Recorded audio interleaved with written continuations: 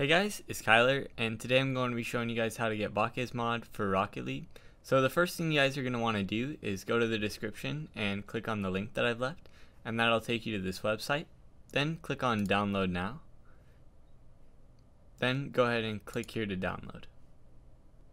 Alright, once that's finished, I'm going to go ahead and open up the folder.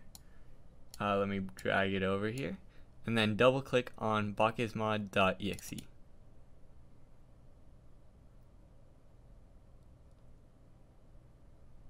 Okay, so it's telling me that an update is available, so I'm gonna go ahead and click yes, update, and then after this updates real quick, I'll show you guys what to do.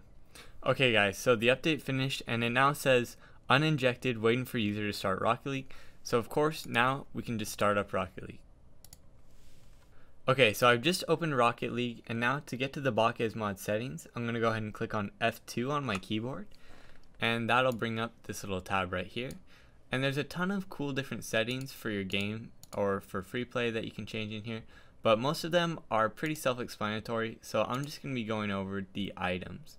So items basically allow you to make your car look however you want it to look, but only for you, not the other players in the game. So to go ahead and turn it on, I'm going to click on enable items mods.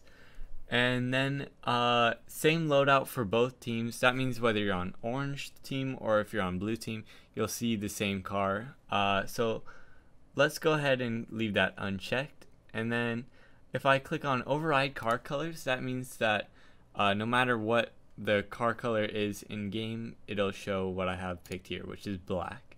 So now you guys can pick whichever decals and whatnot you want and what color they are. So for example, I could pick biomass here, and maybe for wheels, if I wanted white zombas, I could just type in zomba and then go over here to the paint and then click on white.